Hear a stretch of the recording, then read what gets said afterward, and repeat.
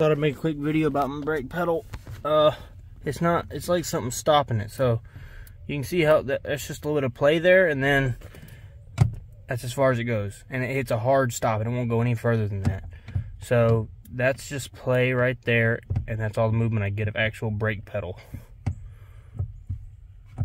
And I don't know what's stopping it or what's holding it, but something's wrong, because it won't go no lower than that with the truck running or not.